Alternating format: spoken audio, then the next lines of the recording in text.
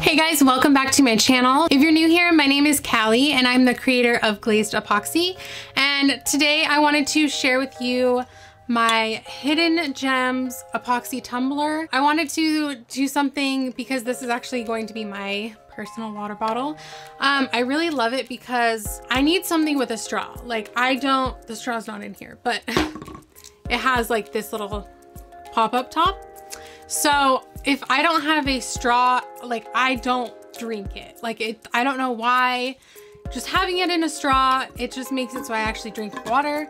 So I just wanted something with a straw. And then I have a bunch of other ones like with a handle. This one's really beat up, but it has like a little handle right there, but it's just kind of annoying and it actually hurts your fingers sometimes. So I don't know, but this one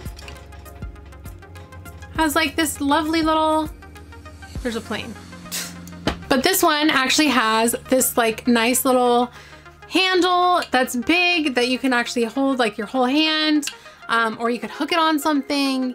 It just is going to make it so much easier for me to carry around water. I really wanted to do something just neutral, nothing crazy on it, just something that's pretty and neutral and simple, you know? So I just love that it's kind of got the glitter like underneath and then this kind of like distressed outer layer so you can kind of see through and see the glitter, and just like random spots are distressed. So I don't know, I thought it was really cool, and I thought Hidden Gem would be the perfect name because it's kind of like the glitter's all in there and you're kind of just peeking through and seeing it. So yeah, if you guys are interested in seeing how I got my Hidden Gems cup, then let's get into the video.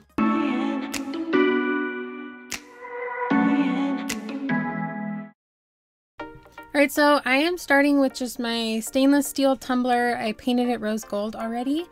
So just putting it on my tumbler, or taking it off my tumbler. I have some epoxy mixed up. This is the Artisan Epoxy by DIY Epoxy. And for doing the glitter layer, you just need like 3 to 5 milliliters. I usually mix up about 10 just in case. And it's harder to mix like teeny tiny amounts. So just spread that on there evenly with your glove. Just make sure you really spread it on and make sure everything is coated evenly.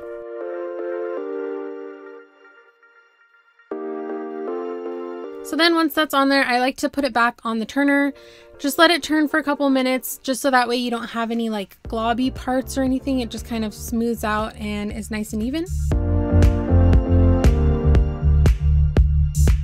And for this one, it was like being weird and like wobbly, so I added some tape. It still was wobbly and angled, so I'm not the best at figuring out how to get these kind of shaped cups on there good. If you have any tips, let me know down below, but yeah, I just added some tape to kind of secure it so it wouldn't fall off. So then I'm just taking it off the turner and we're gonna sprinkle on some glitter. I'm using Peachy Olive's Athena glitter. It's so pretty. It's like a really pretty gold. There's different sizes in there, and then there's also like these iridescent like holographic glitters also. So just looking at it from here, you can see it's gold, but when you look up close, you can see the color in there, and it's just a really pretty gold, and I love the chunkiness of it. So we're not using glitter on the whole thing. We're going to cover it up with paint, so I thought it'd be wasteful to do the whole cup. So I'm just doing that whole like middle section, and then I wanted some on the bottom too for my little part on the bottom, so I just kind of set it down on there. I just redo that a couple of times just to make sure that it got enough glitter on the bottom.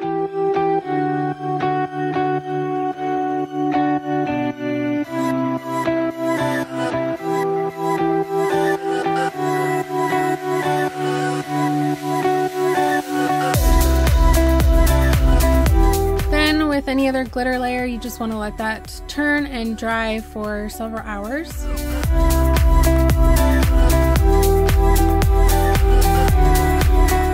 then just showing you a close-up of how pretty this glitter is. I can't get enough of it. So I mean, I could just watch glitter all day long. Anybody else? Like, it's so pretty. So once that's dry, go in with just a clear layer. I think I actually did 2 glitter layers, or 2 clear layers after the glitter. I'm just showing this one, but just so you have several layers of epoxy on there. I think I did 2 after the glitter.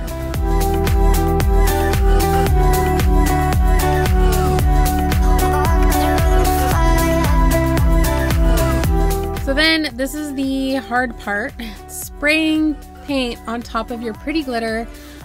This is the Rust-Oleum Farmhouse, like I can't see the name, but it's something gray. It's a really pretty color. It's just like a really nice light gray.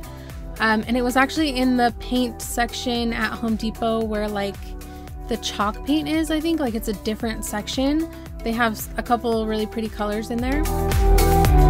So just spraying that on just the bottom half, then taking the Rust-Oleum flat white paint on the other half, and make sure you don't use the Rust-Oleum, I think it's called White Blossom or something like that. It's like their satin white paint. It is not, like it looks yellow under epoxy for some reason, and I was having issues with my white things turning yellow, and then so I switched to this one, and I think a lot of you already use this one, but I just wanted to add that I was kind of confused why my whites weren't looking white, and that was why. When my white paint was still wet, I went in and sprinkled a tiny bit of this white glitter. This is just from Michaels, I think, or Michaels? Yeah, Michaels. I knew I would probably get little speckles or like dust or something in my epoxy on top of the white, and it being white, I just wanted to kind of break it up a little bit. So after that was dry, I went in with sandpaper to kind of scratch off the paint. And I have some dimples in my epoxy. I don't know how that happened, but the last layer covers it up. But I was just scratching it off here and there, and I was actually getting kind of frustrated because it wasn't as easy as I thought. So if you guys have any tips for doing this kind of thing, like do you guys usually use sandpaper? Is there an easier way? Let me know, because I was getting a little frustrated with this cup at this moment, and I'm just glad it turned out okay. But I was like, you know, when you're just doing something and it's not turning out and you're just like, whatever, I'm done with this. I think it actually turned out fine, but I mean, it took a lot of effort.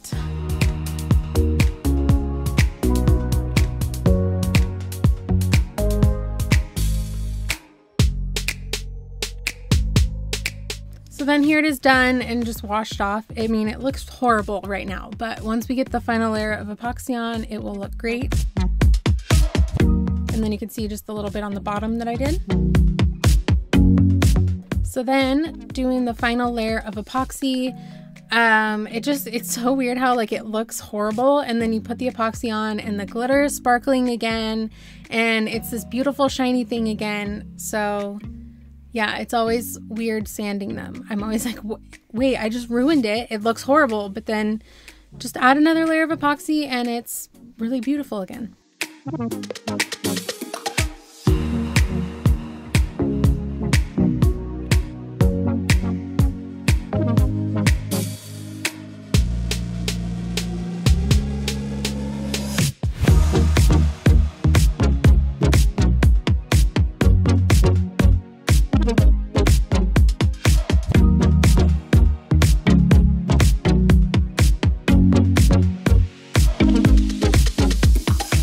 Let it spin for 6 to 8 hours, and then after that I always like to let mine sit for a few days to a week just so that the epoxy is nice and cured. Then you have your beautiful Hidden Gems epoxy tumbler. All right, you guys, that is it for this video. Thank you so much for watching. Please subscribe. I can't believe how fast this channel is growing. So thank you all to everyone who is subscribing and watching my videos. It means so much to me that you guys are supporting me and this channel is growing this fast. Like, never in a million years did I think that it would grow this fast. Like, this channel is basically to where my other channel, my makeup channel, is after 2 years of being on YouTube on my makeup channel. This channel's done that in 2 months. So that's crazy. So again, thank you so much. And I also wanted to mention my hair extensions, because I have shorter hair and I put in my hair extensions. I got them from Donabella Hair, and if you're interested, I do have a coupon code, and I did a video all about it on my makeup channel. So if you're interested, I will link that below as well. But in case you're just like, hey, she has short hair, what happened? It's hair extensions. So I love them. All right, that is it. I will see you guys in the next one. Bye.